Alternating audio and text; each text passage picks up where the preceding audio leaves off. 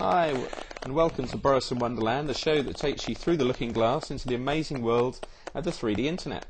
The show is broadcast live to the Internet from IBM's Virtual Business Center in the virtual world of Second Life in front of a studio audience, so you can hear.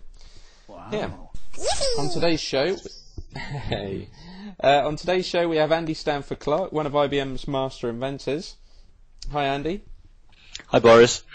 Hey, Boris. Andy is an expert in software messaging and has applied his skills to all kinds of real-world and virtual world prototypes. Andy's especially famous in IBM for his unusual farm at his home in the Isle of Wight, which I hope he's going to tell us some more about later. Andy also features in the most watched video in the virtual in the Virtual Business Center in our Innovation Center. Andy, welcome to the show. Thanks, Boris. Great to be here on the first episode of the Boris and Wonderland. I must say it's a very fetching jumper you're wearing there. Not quite as cool as my T-shirt, but there you go. Hey, I need to go shopping. I think you're right, but it's the best I could do in the time. So, right, fair enough. Andy, okay. Let's get straight to the point. What first drew your attention to virtual worlds in the first place? How did you get into all this stuff? Well, I was in at the beginning of the real internet, the internet that we know and love, back in the mid-90s, and round about then there was some technology that we were playing with that we kind of thought was going to be really important in the future, but at the time we weren't quite sure why. So, a whole load of us got together and started playing with this stuff, and it turned out to be the internet. So, we kind of picked a winner on that one, and we've been watching immersive worlds for a while, but suddenly when Second Life came along, there's a level of sophistication where suddenly we thought, I think there's something here that might be big in the future. So that exact same feeling came around again sort of 10 years later. So I thought it was worth a look, and we've been dabbling in the world and trying out some technologies, and this could well be the next big thing. Yeah, so on that note then, you're an expert in some of IBM's kind of what you might call industrial strength products. So what do you think needs to happen for these sort of fledgling virtual worlds to be taken seriously by business? For example, transactions and security. Two examples will be transactions and security, but I think the main thing is to have the ability to host the servers inside corporate intranets and have the ability to federate the servers so that you can move seamlessly between elements of a virtual world, but have your own private spaces so that you can do things like confidential discussions or things that are safe from prying eyes. The whole notion of identity is very important as well, because we're hiding behind these avatar names, and yet so much of real life business is based on the trust and actual knowledge of who it is you're actually talking to. So I think one of the limitations of Second Life at the moment is the pretty much enforcing of the separation between first life names and second life names. I think it's actually a hindrance rather than a help. By the way, that is a really nice jumper. Thank you very much, and I think yours lives up to your name. Andy's name in Second Life is Ginger Mandelbrot. So we were just discussing before the show that Benoit Mandelbrot still works for IBM actually. So it's a very topical name and T-shirt. So Andy, thank you. I'm glad you mentioned it. I was rather hoping you would. I was having a look around Second Life before, and I believe you have your own house modelled in Second Life. What's the story behind that? While you talk, by the way, I'm going to cue up a little video for the viewers at home so they can see what we're talking about. Okay, cool. So I've got a home automation system in my house at home in real life, and I thought it'd be quite cool to experiment with some of the interworld messaging technologies I'm working on to enable some of the features of my home automation system to be reflected in the virtual world. And I had a very talented student working with me last year, a guy called Mark Alexander, and I said, could you go and build a little mock-up of my house so we can put like the lights and the fan and the fountain and stuff into it. And being something of a perfectionist, and it turns out to be quite a good prim wrangler in terms of building stuff in Second Life, he went completely to town and built a completely photorealistic scale model of my house in Second Life, which took a very long time, but was well worth the effort, because it's now completely, very, very, very bizarre for me to walk around my virtual house, noticing things like it's not dusty and there are no cups and saucers on the side and stuff. It never gets old. And yes, all the home automation stuff that I'm used to at home also works reflected in Second Life. So if I turn on my lights in First Life, my Second Life house lights up. And if I turn off my fountain in Second Life, my real fountain in my garden turns off. Wow, that's pretty impressive.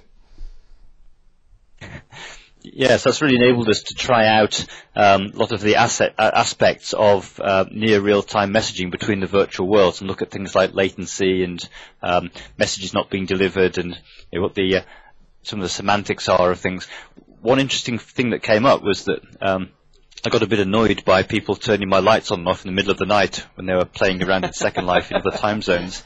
As you can imagine, so actually that led me. It was a requirement, a real-world requirement that led me to develop what I term identity-based routing, or identity-based routing for our American friends, which enables me to route a message through the messaging fabric according to the identity of the person who sent it. So that means that when I turn off my lights in my cottage, my real lights turn off, but when somebody else does it, it doesn't actually come and turn off my lights, it turns off the light in our demo lab here in Hursley. So we're able to make routing decisions based on the identity of the sender, which is very, very powerful, and obviously has lots of applications.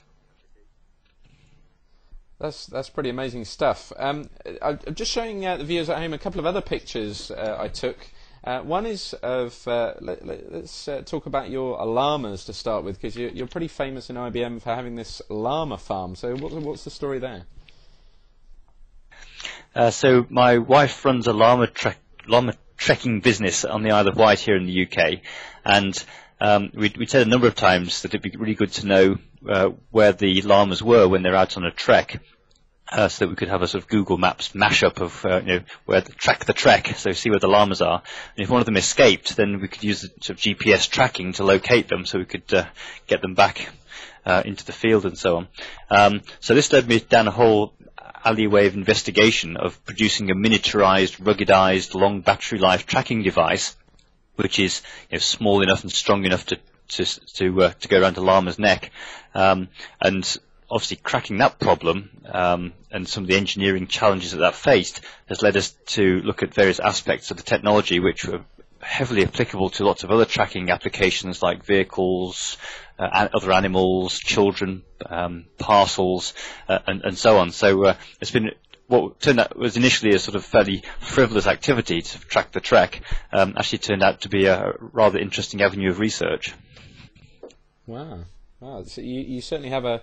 Well, I don't know. I guess either an interesting life or a sort of, you say like the uber geek in IBM as well. So depending on your penchant. So the other I'm happy for either of those titles. That's fine. The other thing I found, Andy, was this interesting looking clock, which again the viewers at home can see now. So what's the story behind that? Outside of your house in Second Life? Yes. So I'm glad you mentioned that. That's called the time frame. Now, for ages I had this idea that it would be a really cool thing to have in your garden. Would be, can everyone see that? Is it on the screen? Yeah. The idea would be to be about something that was 2 or 3 meters long by about 1 meter wide, and it would be made up of wooden slats that kind of click over, go click, click, click, make a nice sort of slapping noise as they go over, a very sort of peaceful sort of sound. And it serves two purposes. One is that it's a sort of relaxing, sort of Japanese water garden type of idea. And the other thing is that if people never know when their house gets photographed for Google Earth, but with this, because it actually represents the time, you'd have a bar-coded encoding of the time whenever Google Earth flew over your house. That's the secondary value of it. And what it is, it's simply a binary encoding of the Unix clock. So it's the number of seconds since 1st of January 1970, encoded as ones and zeros. And if you sit and watch it for long enough, you see these tremendous rollovers of a whole load of zeros turning into ones or ones turning into zeros, and the next bit flips over. and then it just starts again from one. So it's incredibly sort of nihilistic in some ways and incredibly powerful in other ways. But of course, what it also foretells is the time when, in the year 2038, when the world as we know will end, when Unix time rolls over, and we'll have Y2K more than in spades, and obviously the time frame then will go up in smoke or something. Anyway, so to answer the question that just popped up, I prototyped this in Second Life because it's actually quite hard to build in First Life, to convince myself if this was as cool an idea as I thought, and it absolutely is, there's no question. So I'm now turning my attention to building a physical model of this in First Life, and if anyone wants to buy one, I'm sure they'll be on sale at some point. Well, I'm sure there's you're reaching the right audience of Uber geeks here who might actually want a binary-based. I'm getting the office rolling in as we speak. Viewing on gift. So, any other? I mean, that's all sounding amazing to me. So, are there any other interesting virtual world projects you're allowed to share with us before the IBM police come in? Well, I have been talking to a few industrial partners who want to get involved in modelling in Second Life. We've been talking to some mining companies in Australia who would like to monitor and manage the mining operations through the safety and comfort of an immersive world, without having to actually be out in the middle of nowhere running dangerous operations. So there's some interesting discussions there, and also some discussions with some military partners who would like to run battlefield scenarios in virtual worlds, getting feedback to and from the real world to play out various sort of war game type scenarios with sort of second generation sensors and wireless networks. So a lot of exciting stuff happening, but all linked together with this interworld messaging fabric technology that I've been working on.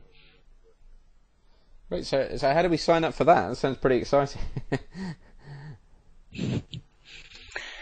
Watch this space, I guess, at this point.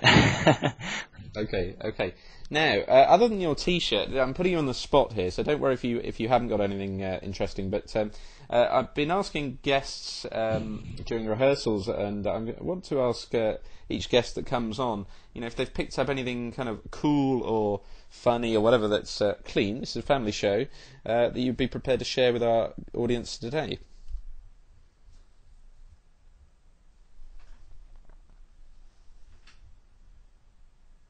So are we expecting people to type questions? No, I was wondering if you... Sorry, Andy. I was wondering if you had anything in your inventory that you'd picked up along the way that you'd be prepared to share with us today. Oh, right. Right, okay. I got some pretty bizarre dance routines once at a BBC party, and that would be sort of flashing lights. But I've also got a rather cool parachute that I've recently been given, so perhaps I should dig that out, and quite sure what happens if I can put that on. Hell, gosh. I think you're sitting on it. No, not sure that worked. Okay, now what happens? Folks, so what happens now? Hang on a minute. Oh. Are you able to pull the ripcord?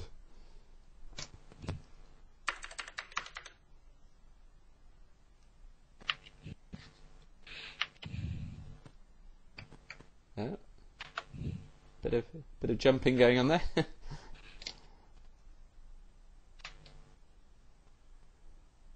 Oh, it didn't come down that time. Did that work?